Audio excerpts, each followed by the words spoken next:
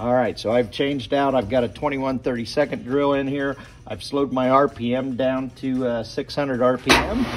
So we'll go ahead and drill this out. Again, I'm only going through about an inch. So as I go into there, and I can read the measurement, how deep I need to go off of my scale that's right here on my tailstock. So I'm seeing 1 inch. I can go to about 2 on my tailstock. There you go. So I'm an inch deep. So I'll bring the drill bit back out of the hole.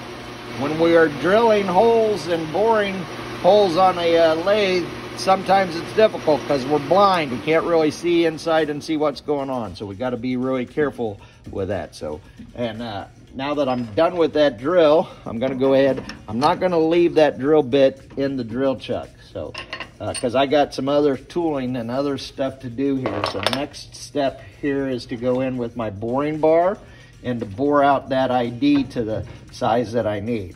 Now, we did a 21/32 drill, so that should be, we'll still use our calipers to take our measurement. So I can just use the ID part of the caliper here. And right now, the whole size of that is measuring 600 and, well, let me get a better grip in here. So we're measuring about 643 or 650 actually. And I don't want to be too much larger than that. So I'm only going to take 25 thousandths. I want to be about 675 thousandths of an inch on that one for the finger, the person who's going in. Now, with the boring bar, we need to make sure that our hole is small enough so that we can get that boring bar in. And you can see here that the boring bar is inside. I also need to make sure that the boring bar hangs out far enough so that I'm not going to crash in. Now, there are some other things to consider with boring bar. The longer we hang this out, the more chatter and deflection we can get. So generally we want to try to keep everything as stubby as possible here and as rigid as possible so that we don't get too much overhang. Now, I'm also going to pay attention to the depth. So since I'm already kind of there, I can kind of observe where I'm at just so I know. Remember, we're blind here, so I can just kind of make a mark on my boring bar to let me know when I'm getting close to the back side there and getting close to the depth.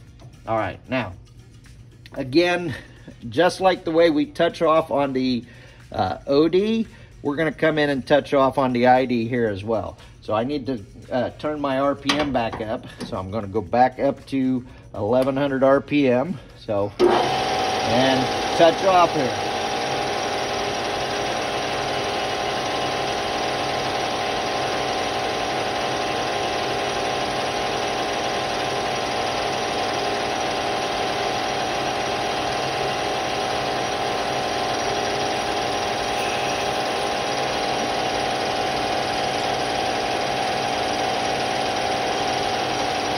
And now I can start to turn.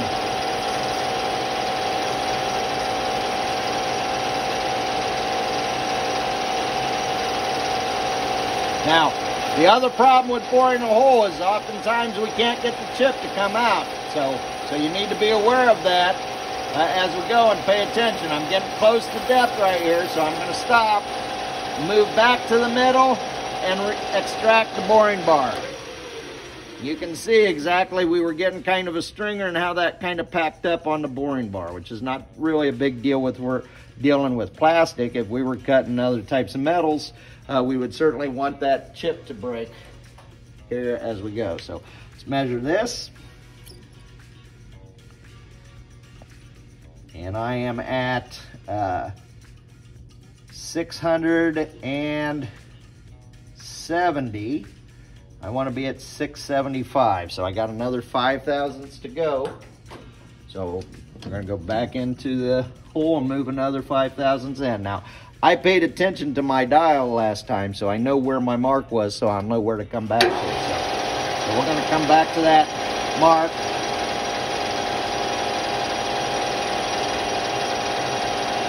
And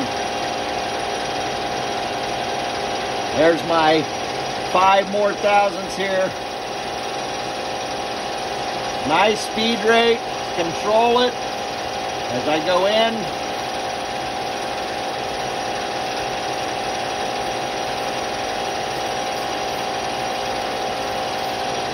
Back to center and out of the hole.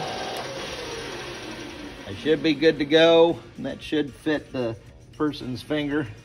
So, all right, couple of things now. I want to chamfer this. So I'm going to remove my boring bar. And I'm going to put a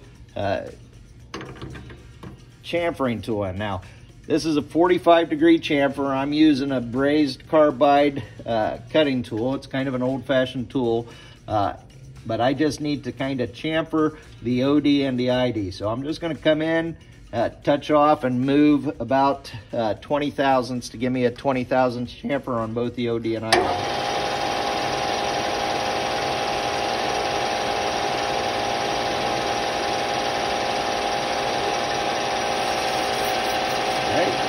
And there's the ID chamfer.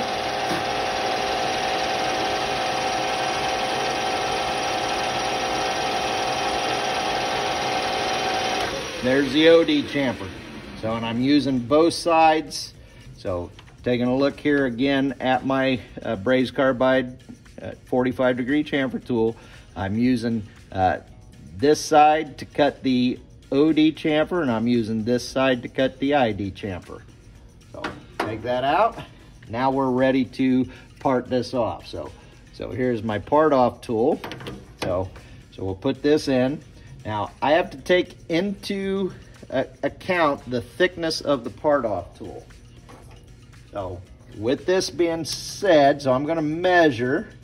The part off tool is 90 thousandths, basically about 93 thousandths thick.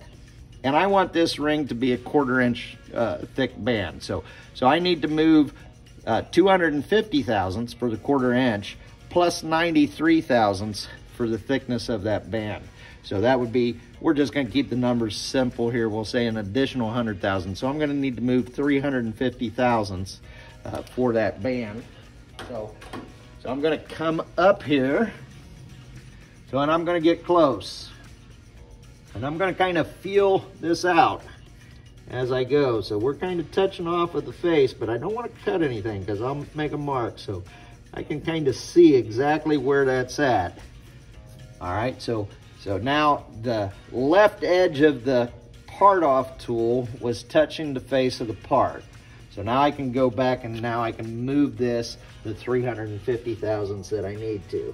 So let's go ahead, and there's 100 thousandths, so 200 thousandths, 300 thousandths, 350 thousandths, and you can see where I am at here on this as we go. So 350 thousandths.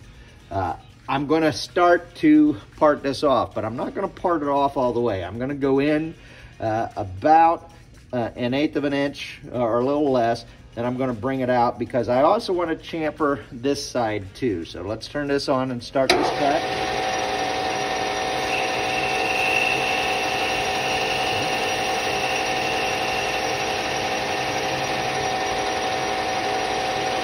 Okay, so I'm going to wait for that to stop. Get this string off of here. I want you to come in and so you can see. This is also considered a groove. So we could say that's a grooving tool. As well as a part off tool, and I can make grooves this way too.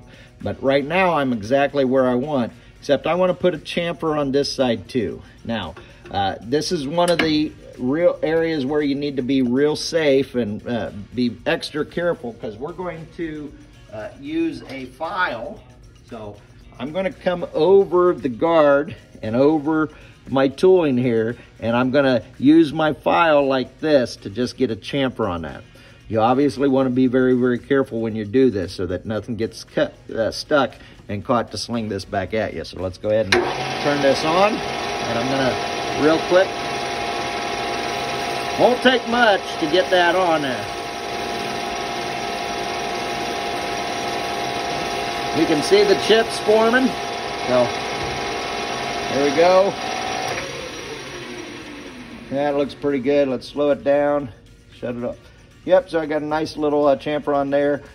Took a little bit more on this side than I did on that side, so this is a hand finishing. I can kind of go back and I'll hit the other side. Make sure you're at 45 degrees when you're filing this. Okay, there you go. That looks pretty good. Now, I'm going to go back in and part this off all the way now, but I don't want this to kind of fly off by itself. So there's different ways that you can accomplish this. I'm going to put a drill back in here for a second. I'm going to put the drill bit back in, lock it in place. I'm not going to be cutting. I'm using a smaller drill bit. I'm just going to kind of use this as a parts catcher, more or less. So, and I don't want to go too far into there because I don't want my parting tool to hit that drill bit. But that, you can use, I use a drill bit here. You can use a small diameter rod, anything that will just help to catch that piece and keep it from slinging at you when it goes to part it off. So I'm going to finish parting this off to finish this ring.